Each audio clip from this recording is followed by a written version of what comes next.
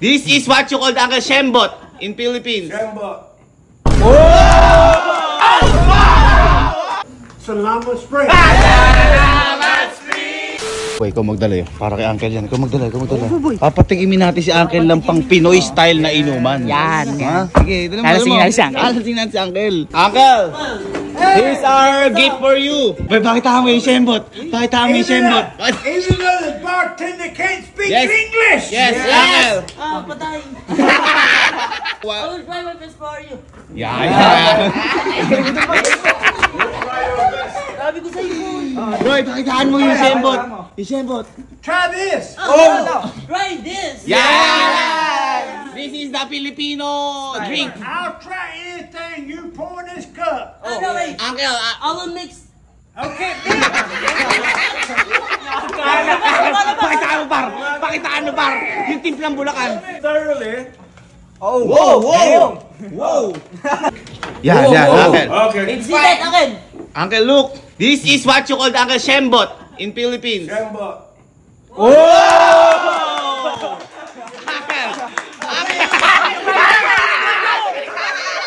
Go! One more. Okay. Let's go. Wow! Wow! Galing mo daw. You like it? Yeah. The reason why he's doing that because he wants to release the soul of the liquor. Yes, Uncle. Ano daw? Uncle, look. Look, Uncle. Wow! That is Philippine Shembot. Ano, papatingin mo.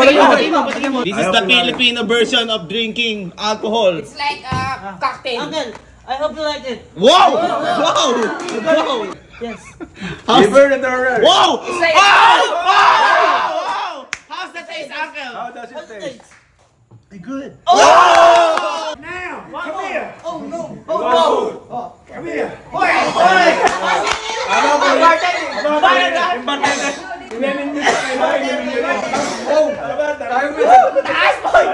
yelo lang yan! Try that. Shit, ba't kasi? Try it. Try it. Try it. Just a little bit. Okay. Oh! You can do it! wow.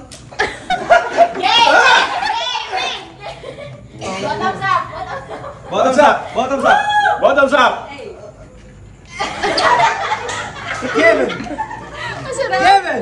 Geybin. Watch. Uncle, it's like I'm drinking gasoline. I have something more for you, Uncle. This is our brand that we promote. This is the Primera Light. Uncle, but when you try it after you drink, you will say Salamat Spree. Yeah. Say what? Salamat Spree. Salamat Spring. Yeah! Taste the Primera Light, Uncle, and your life will become changed. It's much lighter. That's it.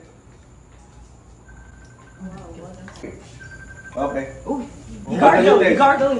Salamat Spring. Salamat Spree! Primera Light! Uncle, how's the taste?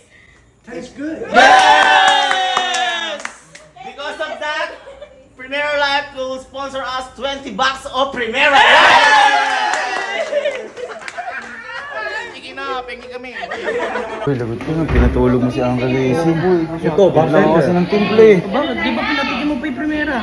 Nakatulog si Uncle Lazy po. Sarap daw, boy. Ayun o, pinatulog mo si Uncle Lazy. Malakas ang gin. Hindi nila kaya. Iba ang Pinas. Iba ang Pinas. Natulog mo ang kanting